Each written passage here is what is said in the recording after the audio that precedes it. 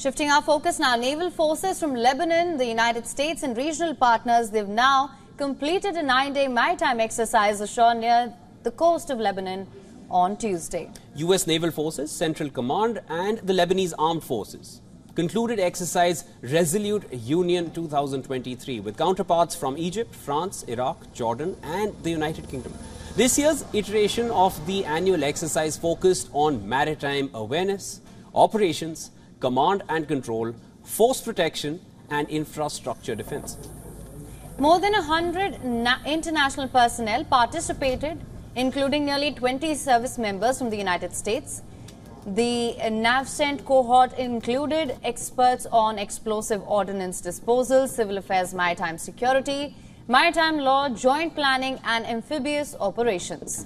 U.S. personnel solely participated in Resolute Union as observers and trainers this year.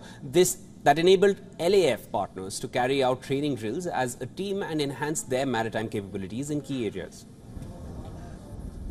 The goal of these drills is to control the sea in order to prevent intruders on boats of illegally entering our territorial waters by learning how to intercept, arrest and monitor them using the capabilities of the naval forces with the support of friendly countries. In addition to search and rescue operations in cases of illegal immigration, which are on the rise due to the economic situation. Resolute Union exercises have fostered collaboration between Lebanese and U.S. Armed Forces for 23 years now.